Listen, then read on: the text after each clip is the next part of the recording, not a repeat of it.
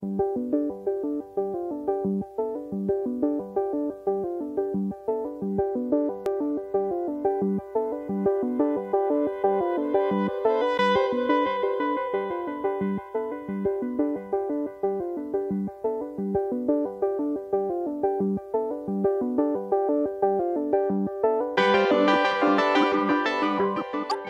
first chapter in the series is all about using membranes to allow moisture to escape if it should get trapped within construction systems.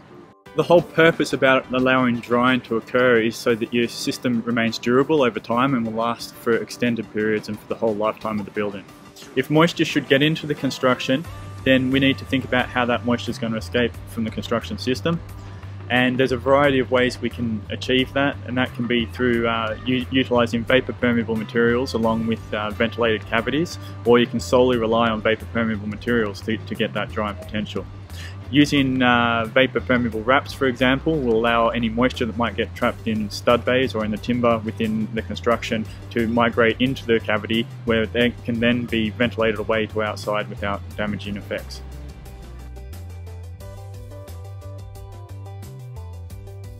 Airflow within structures can have both positive and negative consequences. The positive being that it allows large amounts of drying to occur within constructions, so they become more durable, more robust, will last a long time. However, with it, it takes large amounts of energy. So air will lead to less energy efficient buildings or uncontrolled airflows.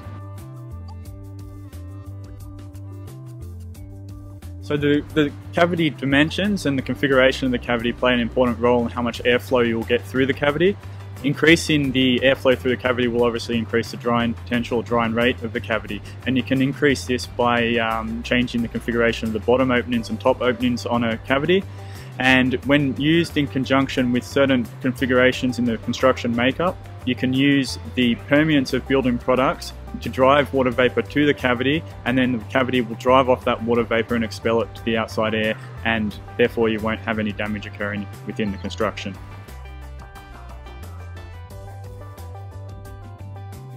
Cavities are not always ventilated.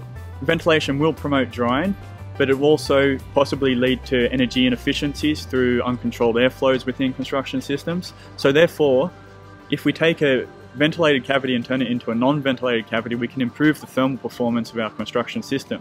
But therefore we've lost our drying potential, and we need to think about, well, how is it going to dry other than using that air movement? So we can use vapour permeance of all construction materials within that makeup to drive water vapour through the construction to outside.